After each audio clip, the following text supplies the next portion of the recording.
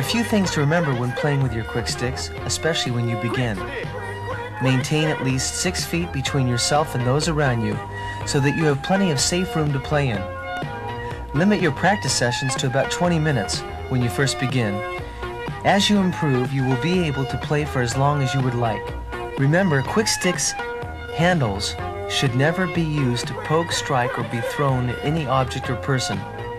Never run with your QuixStix.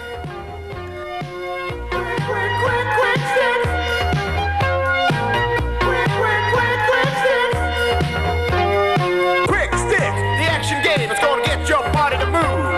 For all you kids from 6 to 60, everybody get up and groove. We got a spin and a swing and a two-handed stall. That's the language we use. Cause when you get real good with your QuixStix, you're gonna make the neighborhood news. Talk about QuixStix.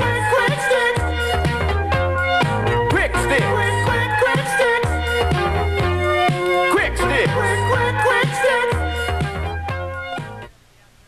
When first starting play with your QuixStix, you will only use one handle. After you have mastered the swing, spin, spin reversal, and the one-handed flip, you will then move to 2 QuixStix handles.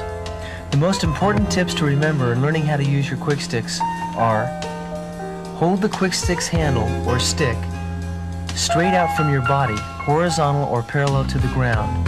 The QuixStix should be held about waist high, again straight out where they are comfortable and easy to operate.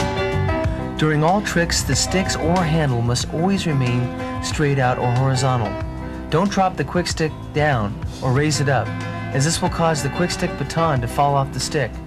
Remember, QuixStix works on centrifugal force, and that means that the relationship between the QuixStix cup and baton and stick must be as square as possible.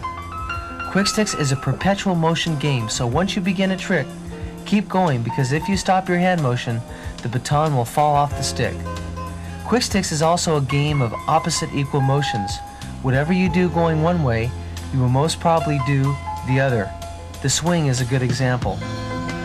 Have fun, and remember, there is no such thing as failure with your QuixStix.